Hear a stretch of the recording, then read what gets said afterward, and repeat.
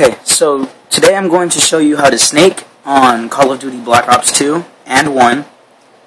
I don't know if it works for World at War or not, but here you have your remote.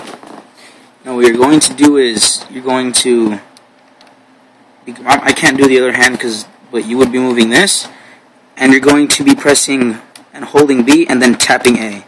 So it's a B-A-A, B-A-A, B-A-A. So you're holding B, hold it, AA, let go, hold it, AA, let go, hold it, AA, let go, hold it, AA, and you keep doing that repeatedly, and it should look like you're just doing this.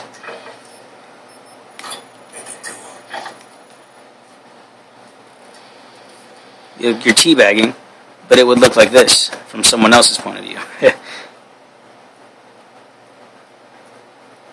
So all you're doing is just, I can't have it playing. So it's just ABB, ABB, ABB. Now, for here I had it pause and turn the sensitivity to 14.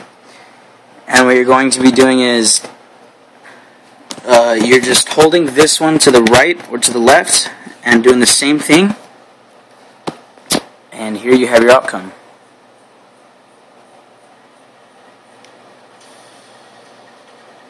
It's a good way to troll people when you're on search and destroy and stuff.